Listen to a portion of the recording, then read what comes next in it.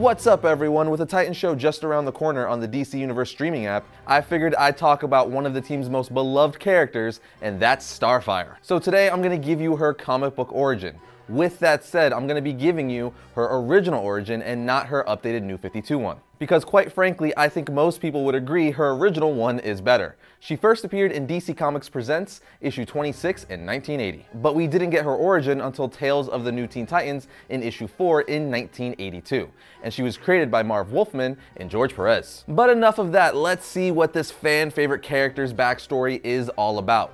Her real name is Koriand'r. She was the second of 3 children born to the king and queen of the planet Tamaran. So for those of you who didn't know, yes, she's a princess. The people of Tamaran have the ability to absorb solar energy through their skin, much like Superman, and convert it into the power of flight. However, Koriandr's older sister, Commander, who would later become Teen Titans' enemy Blackfire, had a rare disease as a child, and because of this, she wasn't able to fly like the rest of her people, which also led her being stripped of her right to be the next successor to the throne, which of course meant Koriand'r became the next in line to rule planet Tamaran. Not shockingly, this made Commander bitter and hate her younger sister, as well as just made her an unpleasant person all the way around. When both sisters were old enough, they were sent away to train with the legendary warlords of Okara. But when the two of them were sparring for a test, Commander was knocked off a cliff by Koriand'r. Knowing her older sister couldn't fly, Koriand'r flew down to catch her sister to save her life. But Commander returned the favor by trying to kill her younger sister.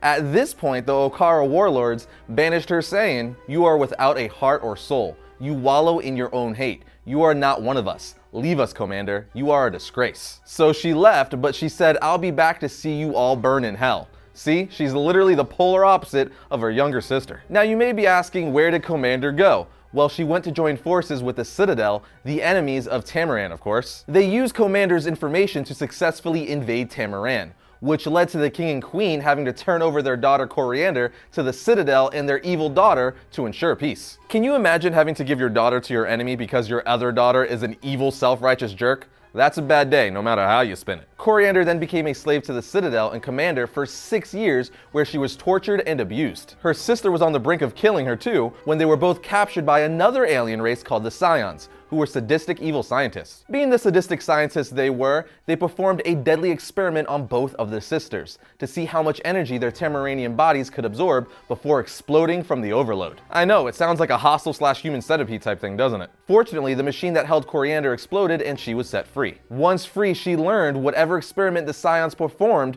granted her new powers like her Starbolts. And much like the sparring match with her sister, she tried to save her, but Commander just tried to kill her once she set her free. Long story short, Koriand'r escaped and would eventually find her way to Earth, where she joined the Teen Titans and took up the name Starfire. But there you have it, Starfire's origin. As far as some of her powers and abilities go, she could fly, she has invulnerability, she's omnilingual, an expert in hand-to-hand combat, and of course, she has her energy blasts. Starfire's body continually absorbs ultraviolet radiation, which she then converts into the energy that powers her Starbolts, as well as her ability to fly. She has a few more powers and abilities, but I think that's a pretty solid rundown. As for Starfire reading recommendations, this isn't a history of episode, meaning I don't normally go into that. But if you watch our History of Teen Titans episode, all of the recommendations in there obviously work for her, as most of her best stories are with the Teen Titans. With that said, that's going to bring another episode of Variant to a close, but remember to check out our website, variantcomics.com, as well as all of our social media. Links for that is in the description below. But I'll see you guys next time when I talk about all things comics.